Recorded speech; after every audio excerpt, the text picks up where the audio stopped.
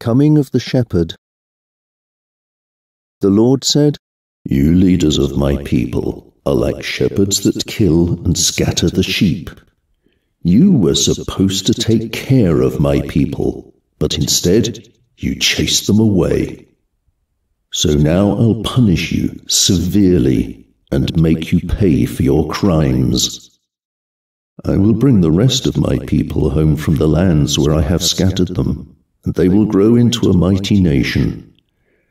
I promise to choose leaders who will care for them like real shepherds. All of my people will be there, and they will never again be frightened.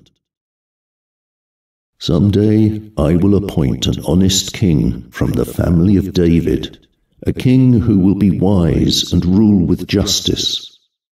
As long as he is king, Israel will have peace and Judah will be safe.